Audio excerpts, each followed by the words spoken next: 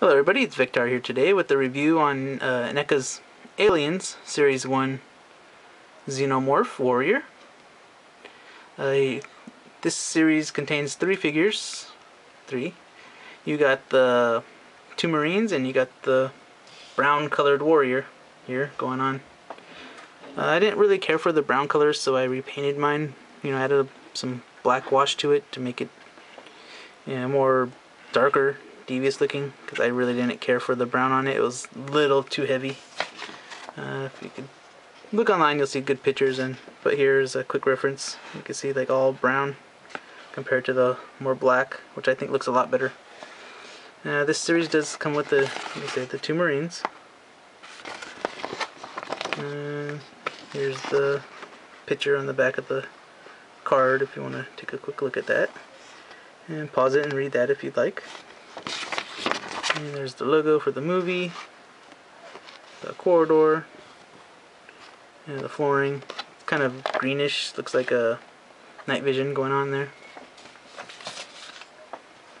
Now let's have a quick look at the figure here and some details on it, which is very nicely done. We got a very nice sculpt going on. All these grooves and indentations and wires and cables and just some silver highlights on the face, the hands, that little brown going on there with to add some of the shading to it, and those little back spike things.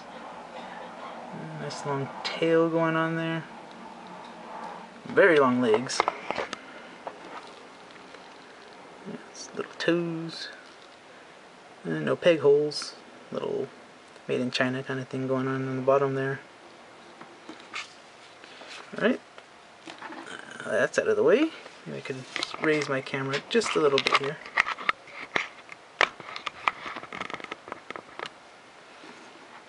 Alright, let's get to the articulation. His head does rotate left and right, except mine kind of springs back a little bit. I'm not too sure why, or if it's really supposed to do that, or if like mine's a little stuck. But yeah, he could look down, and if you remove this little piece on the back, part of his spine thingy, he could look up, which is quite nice. He has a movable mouth, and on the inside, if you could get your fingers on it, he does have the little extra mouth that pops out of there, which I'm not a huge fan of. It's very lacking in detail. It's pretty much just like a solid thing with a little texture added to it, just sticking out, and a little silver paint for the teeth. Yeah, I could have used a lot more detail on there, like older figures had. So I pretty much just keep it inside. Won't really show it too often. And you got like this little cable sticking out there. And you can see the back part of the spine. Just pegs in with a nice size peg there. So just pick right there, and it's good as new. Now moving down to the back here, to his butt, you got a nice bendy wire tail. So you get some nice bendy action going on there. Now it goes to maybe about right here, the tip. This is just rubbery.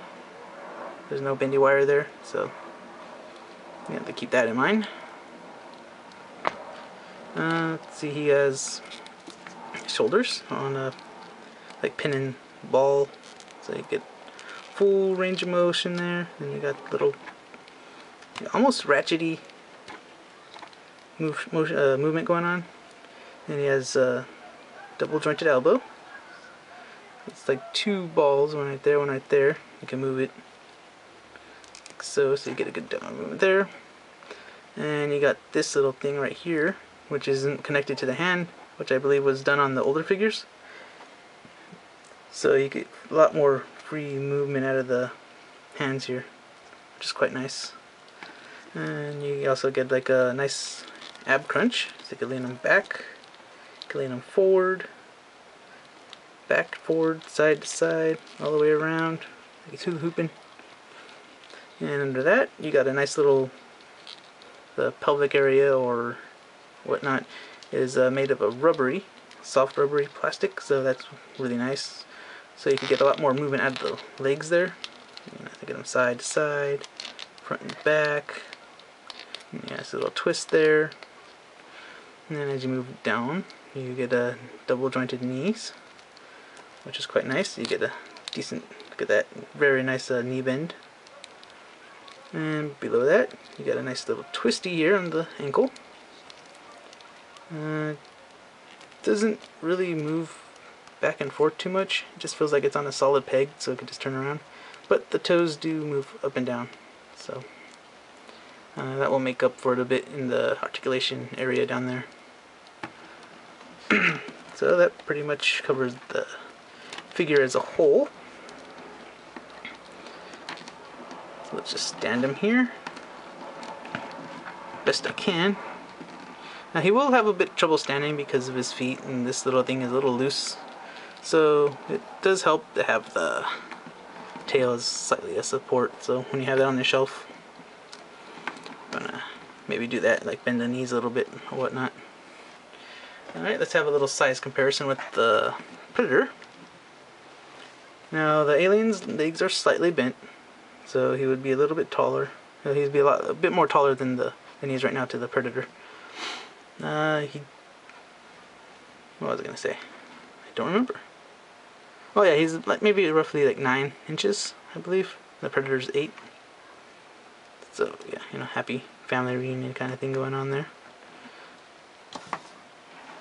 Alright, so let's conclude this review here before I ramble on too much longer.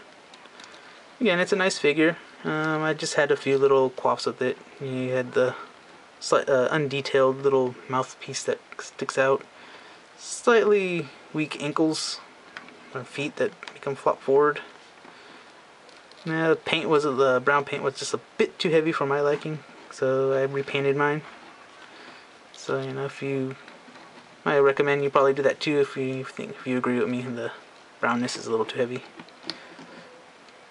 But, okay, so aside from that, it's an amazing figure. This is Victor. Thanks for watching.